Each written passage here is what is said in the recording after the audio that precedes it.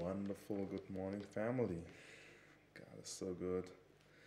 Before I want to start with a message, I want to start with a prayer. God, I thank you for this morning. I thank you for your presence right here. I thank you that you're the God who just showed how much He loves us through His Son and through so much things.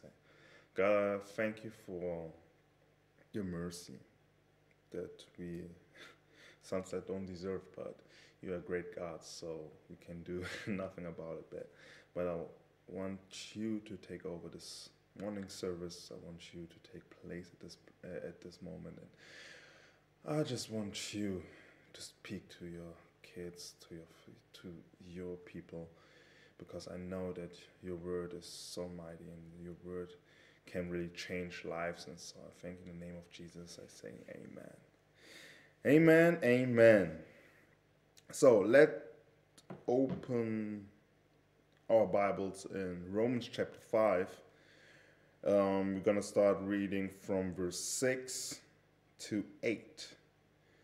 The Bible tells us, "You see, at just the right time, when you were still powerless, Christ died for the ungodly. Very rarely will anyone die for a righteous person, though for a good person someone might possibly dare to die. But God demonstrates His own love for us in this: while we were still sinners, Christ died for us." When we were still sinners, Christ died for us. Just a week ago, you were reminded of that crucifixion of Christ and what God just gave just for us. And we were reminded how much God loves us. And, one interesting thing is we often tell people that God loves them and God is this and God loves them and God wants them. But they often don't understand where's the proof. Where's the proof that God loves me? And it's right here. It's right here in Romans chapter 5. It's the proof. He didn't die for us when we were righteous. He didn't die for us because he saw, okay, humans started a little bit rough, but now they're getting it. Now they're getting it. Now I can give them Jesus, and then on top, they can have a great relationship with me. No, He died for us when we were still sinners. And oftentimes when I think about this verse, I have to think about another verse, or another, in Matthew chapter 9.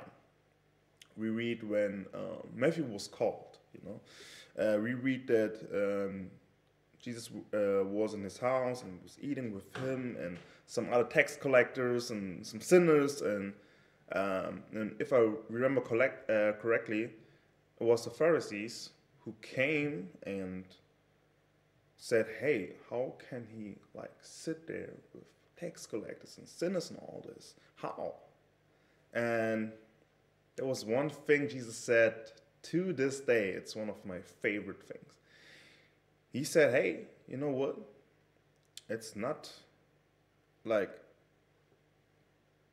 the healthy who needed the doctor, but it's the sick." And we all were sick. We all were those sick people who needed Jesus. He didn't die for us when we were healthy, when we were good. He died for us when we were still sinners.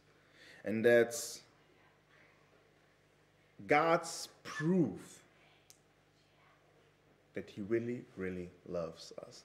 Now, my question for us is, hey, how do we prove that we love Him? How do we actually prove that we love Him? Because saying you love somebody and at the end really loving somebody, we know there are different kinds of love. I can say I love you, but how do I show you that I love you? And I think I found two things, or one thing we can do, and that is to like keep the two highest commandments God gave us. First, love God.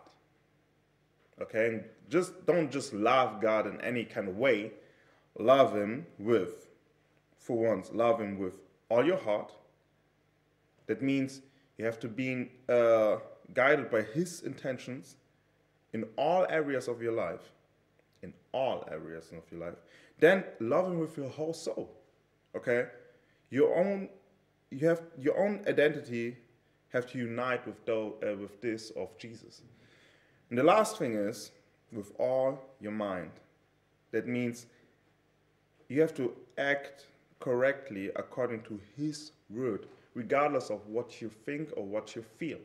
And we often know that's the hard part because we don't often feel everything.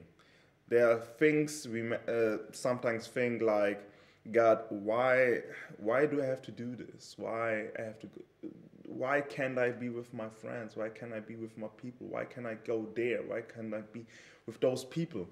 And at this, if you really love God, you have to like sacrifice your emotions. And the next thing is love your neighbor. You know, your neighbor can be your brothers and sisters in Christ, like in church, maybe outside. There are a lot of Christians out here in Munich, Germany, the whole world. But love them in a special kind of way. But the Bible tells us John 13, that we should love our like Christian neighbors like Christ loved us. That means that's a special kind of love. That's a forgiving love. That means that we have to be like praying for each other. You know, we have to serve each other. We have to be there for each other with that kind of love. And your neighbor can also be, the Bible says, your enemy, but I don't really think that we have, I don't know, enemies is such a harsh word. I don't know if I have enemies, but maybe there are people who I, back in the days, thought like, oh, I'm trying to avoid this guy. And the Bible tells me I should love them too. It also tells me I have to pray for him. It tells us all, everybody, that we have to be just like Christ. Even if we think those people don't deserve this love, it doesn't matter what we think. Everything that matters is that we prove to God, God, I love you, so I really want to do what you told me. And the first thing he said, hey, love me first, and then love your neighbor. And if you really, really love Jesus, trust me, you can do it. If you have a deep love for him, trust me, I believe in it, you can do it. Amen? Amen. God, I thank you for this message. I thank you that you would just showed us again and again that we can do the impossible. We can do things that people without Jesus can't do. And that means that we can love everybody in this world. God, I thank you that you never let us down. You never was like, there's no hope for you. You just showed us hope every time. And that just shows us that there's no one who is like you. So I thank you for everything you have done for us, for me, for my family, for my church, for my family in Christ. And God, I thank you that you are going to be with us for the rest of the day. So I say in the name of Jesus, amen.